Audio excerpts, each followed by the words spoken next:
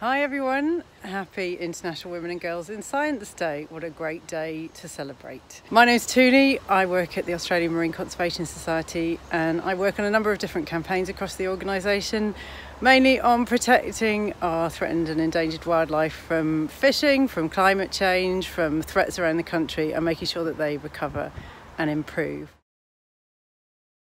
So my particular journey, I was all set to go and start a degree in ancient history and archaeology, and then I went diving in Thailand in my year off. And it was the experience of being underwater and just absolutely falling in love with the marine ecosystems that I was witnessing and experiencing, and the opportunity to actually translate that into a career and a profession and something longer term was just absolutely appealed to me.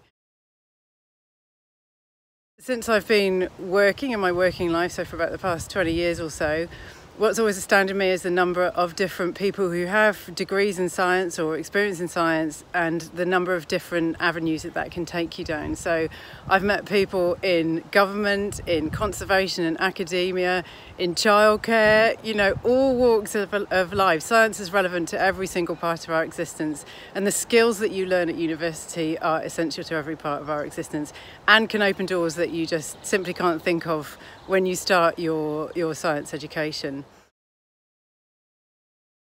So for me, I have been lucky enough to hold a variety of different jobs in my life. Part of that has been around communication of the wonder of the underwater world through working with the BBC. And that has really taught me about just the untapped passion there is out there very much around amongst young women and girls for the ocean, a really deep love of the ocean that is international. It's like the ocean speaks to us and speaks to many of us in many different ways. So I would really encourage any young people out there who are thinking of a marine science career or a science career to take the jump. Basically, it provides great opportunities.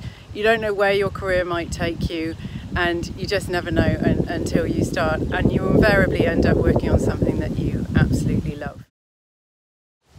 So I also think we're at a moment in time where the world needs science and people dedicated to science more than ever. We live in a post-truth world, and I think as our world becomes increasingly challenged by the effects of climate change, not only on land but also in the water, I really think that science is going to be the crux, the foundation on which we build our laws and our policies to actually solve the challenges that we face, come up with complex and difficult solutions to the myriad of challenges that our oceans and our wildlife and our lands face. So for me, I want to play a part in being part of the solution. That's why I work at AMCS, that's why I started off my career in marine science. And I think that if it's something that you're contemplating, if it's something that you love doing, then I would really strongly encourage you to take the jump and give it a go.